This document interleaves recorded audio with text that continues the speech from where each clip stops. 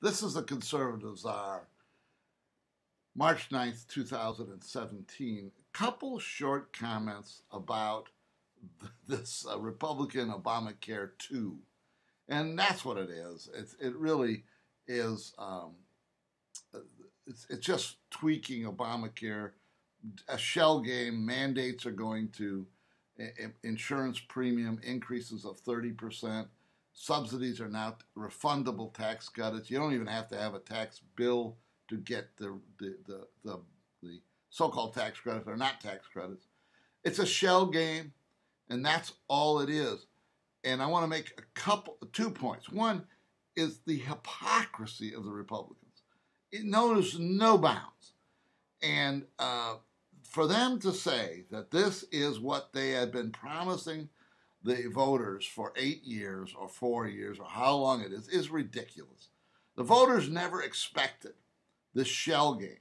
They never expected to have Obamacare Light or Obamacare 2. And I really think it's 2. I used to think I would call it Obama Ryan Care, but I don't think it is that. I think this is Obamacare 2.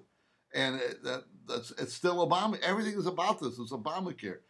I don't mind the realization that we cannot fix it. I understand that. I've felt that for a long time. And as soon as Trump and the Republicans threw in pre-existing conditions and 26-year-olds living at home, you knew this thing couldn't piece together in any meaningful manner. I do not mind just throwing up our hands and saying, hey, this is the best we can do. This is the best we can do. So, but the hypocrisy of it is to call it conservative, to call it a big change. These are lies, out and out lies. Again, I don't mind throwing up our hands and saying, hey, let's do the best we can. The unfortunate part about this is it shows the weakness of Paul Ryan. When we get into tax reform, he's going to be just as weak. And the willingness of Donald Trump to quickly compromise on this shows also his weakness. But the hypocrisy of it just kills me. The second thing I want to point out here and about the bill itself is, all through the campaign, Republicans have been talking about this for years. We're going to have this free exchange between the states and insurance companies.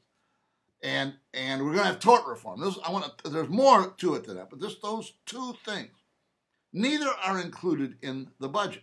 Paul Ryan says, don't worry about it. We'll have another bill that will put these in it, the third leg of his health care reform.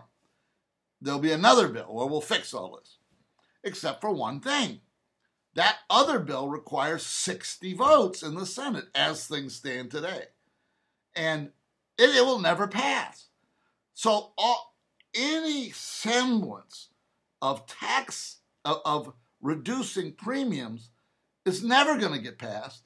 I make a prediction that this does almost nothing to premiums.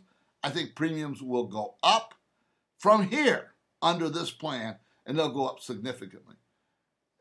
It's just a set of lies, and I don't mind them saying we can't fix it, but this is the best we can do. I don't mind that, and I might even, if I was a congressman, vote for it on that premise. But the way it is being presented to me now, with lies and disinformation, I wouldn't vote for it. This is the Conservative Czar. See you next time.